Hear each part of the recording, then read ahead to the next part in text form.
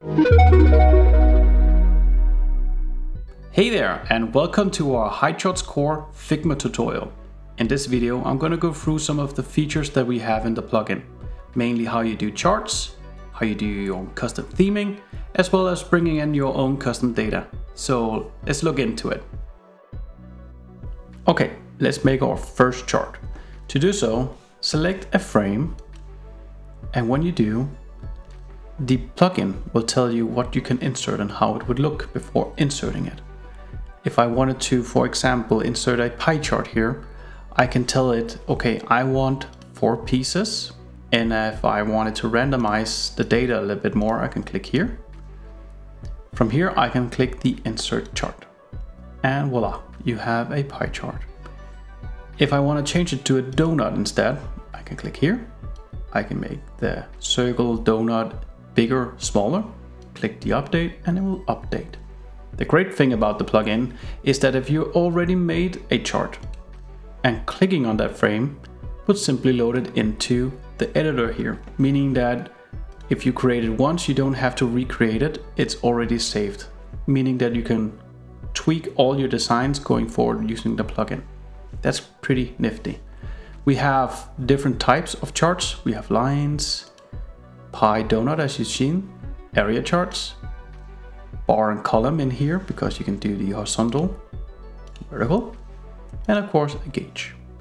So that's charts. In the plugin, you select theme to see that we have already a default theme called Vikafjell.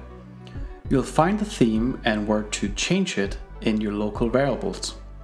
You'll find that in your right hand side on the local variables panel.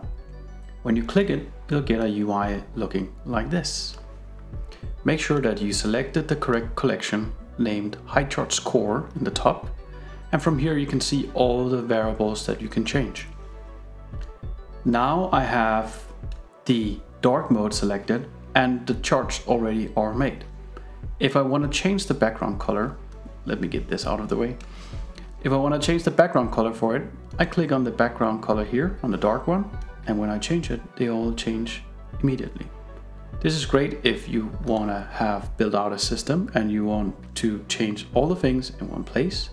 It's also great if you already have a library of colors that you already predefined and you just want to use them. So if you in a later state want to change all your core colors, they will also be changed on all the chart colors as well.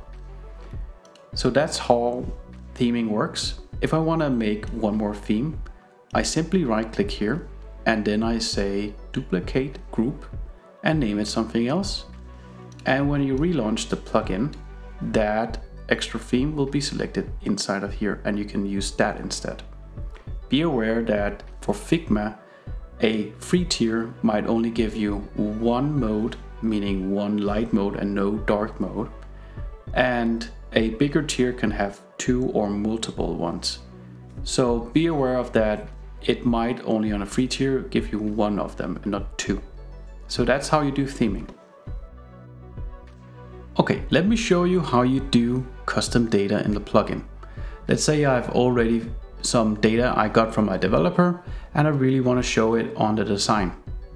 So what I would do is go into the data tab, select new, and from here give it a name so it's easier for me to find again.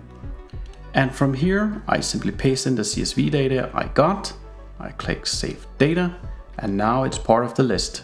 I can edit it one more time by clicking here, or I can delete it completely if I click here.